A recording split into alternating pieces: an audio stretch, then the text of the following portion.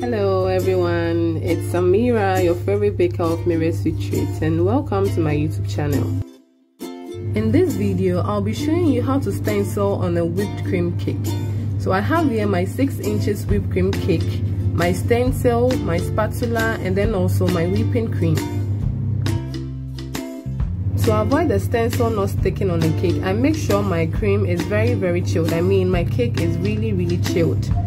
So I then apply my stencil on the cake, and then I then put my stencil on the cake, and then I apply the whipping cream starting from the center part of the cake. This holds the stencil firm over the cake. In order to achieve a really nice finishing, you need to make sure the whipping cream you're applying over the stencil is really smooth.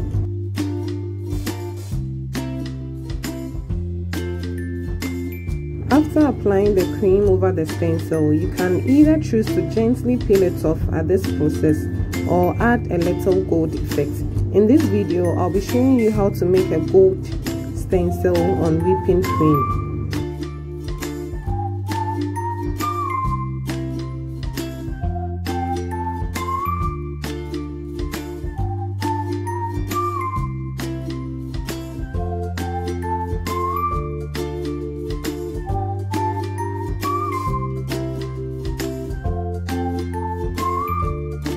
So I get my edible gold mixed with my edible spirit, and then also my manual air pump, and then I spray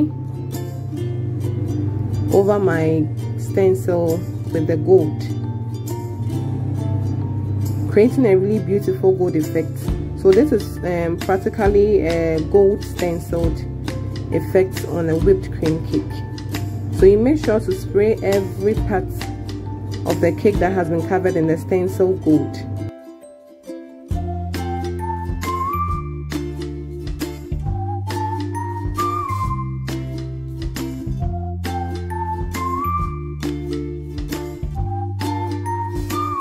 After spraying, gently peel the stencil off the cake from both sides. I mean, hold both sides of the stencil and then gently peel it off.